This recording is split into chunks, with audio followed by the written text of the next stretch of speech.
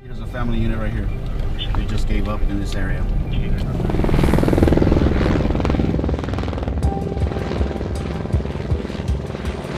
So we're driving through between the river and where the wall is. And as we come around a bend, we walk onto a whole group of folks that they're not legally present here. It's a group of individuals, some children, some adults. They've been wandering around through this area looking for a place to be able to get through, to be able to get in. They've identified some scouts that are in the area, some young people that are poking in and out of the brush where it looks like they're trying to move some people illegally. That family told the agent that they've been wandering around in this area since 9 a.m. this morning. They crossed the river as a family unit and they got lost. There was too many to put in the van, so they told them where to walk so they could be picked up by a center. So they just took off and the helicopter's kind of tracking them to make sure they show up where they're supposed to show up. There's some people that think immigration and illegal immigration has a problem. It's not. It's hundreds of complicated, smaller problems all combined together. They're dealing with housing for unaccompanied minors.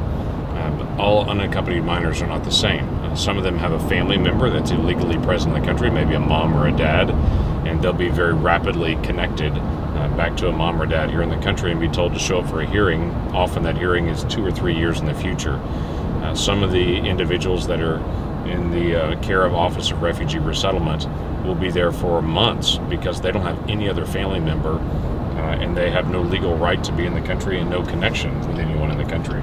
They don't know if there's 1,000 coming today or if there's 10 coming today. They don't know if they're adults or if they're children. And none of the facilities along the border were set up for large groups of individuals coming.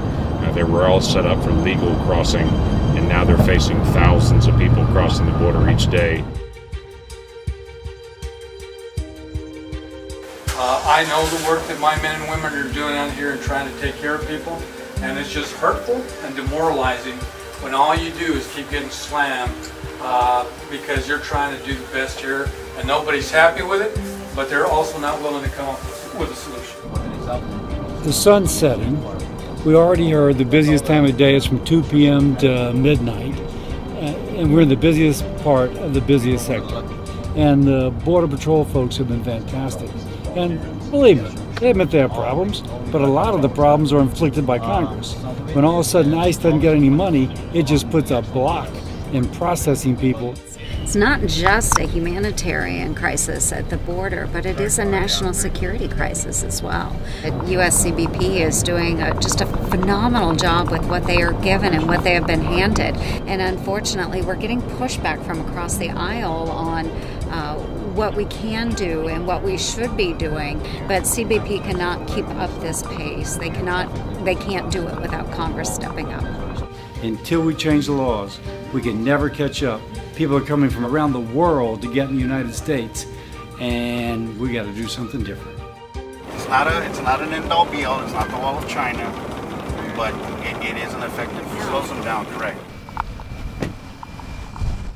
There's businesses and everything all on the other side of this, just within a few feet of the wall here at this point. If there wasn't a wall here to even slow people down, people would literally run across this border straight into a business, disappear into a shopping area, and would just blend right in. So when you've got a city on this side and the border on this side, it's really important you have something to slow people down. This wall slows people down. And when I talked to the Border Patrol folks about it, they said it's exceptionally effective at slowing people down, and so they can actually interdict them on this side before they get into the city.